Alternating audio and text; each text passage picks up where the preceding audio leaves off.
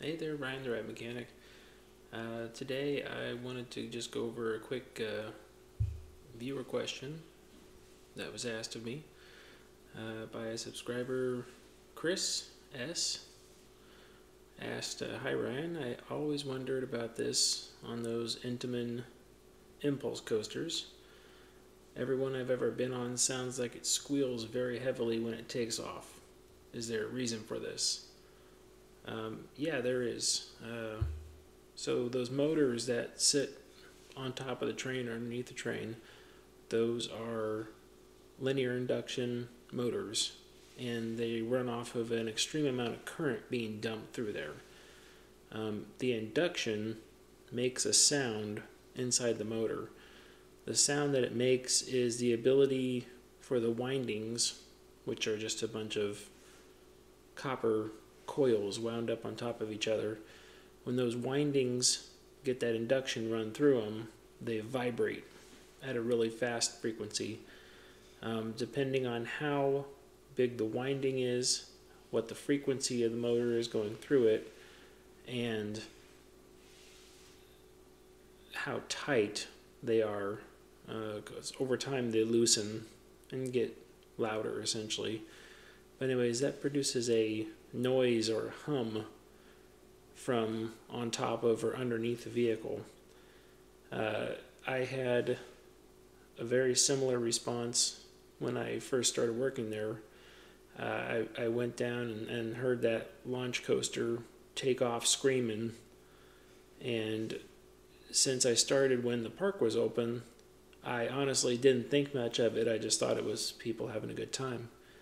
But then I started working there in the morning time before the park opened, and it was 6 o'clock in the morning, and that ride took off again. And while I was walking by it, made the same noise. So I got really curious as to why it made that noise, and I started looking into it, asking a bunch of questions, and basically found that out.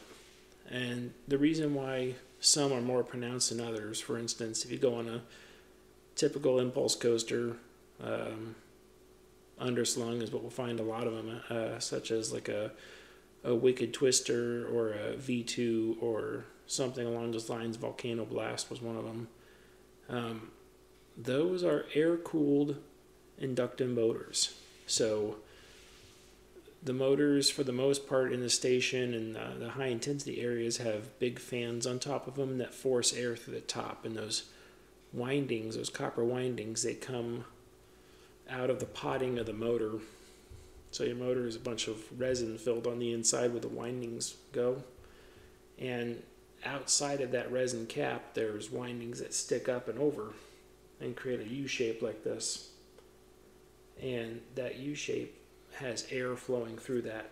And that takes, copper is a great conductor of heat. So that takes that heat from inside the motor up in the top and carries it out of the exhaust.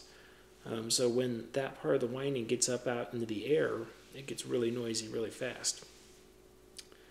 Now, if you've gone to a park like,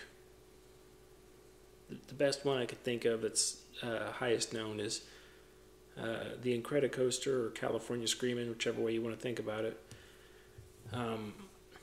At Disney, that park uses water-cooled inductive motors, and so it's the same concept, but instead of running air through the motor, they run water through it.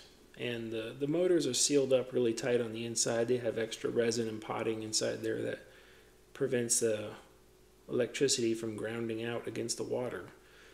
But that's why if you go on like that particular coaster, that's why it sounds very quiet.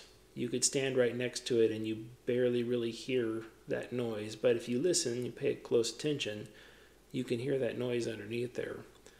So that's the reason for that, because those motors are water cooled as opposed to most parks just use air cooled, because it's extremely simple and cheap, easy to maintain. So the cost is a lot less on those. But yeah, that's pretty much it. So if you run high current at low frequency, by meaning you dump a kiloamp of electricity through that motor, but you're only doing it at 40 hertz or 40 cycles per second. The motor makes more of a low tone growl to it.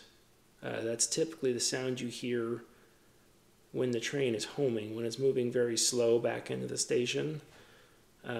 That's typically that sound you make. When the train launches, it's using 1.5 kiloamps at 150 hertz or 150 cycles per second going through those motors, a lot of motors too. And so those guys are what make that high frequency sound that sounds like a bunch of people screaming on a train. So I thought that was a good question. I wanted to get that answer, and hope some people find that useful. As always, Ryan Ride Mechanic, like and subscribe. We'll do some more questions.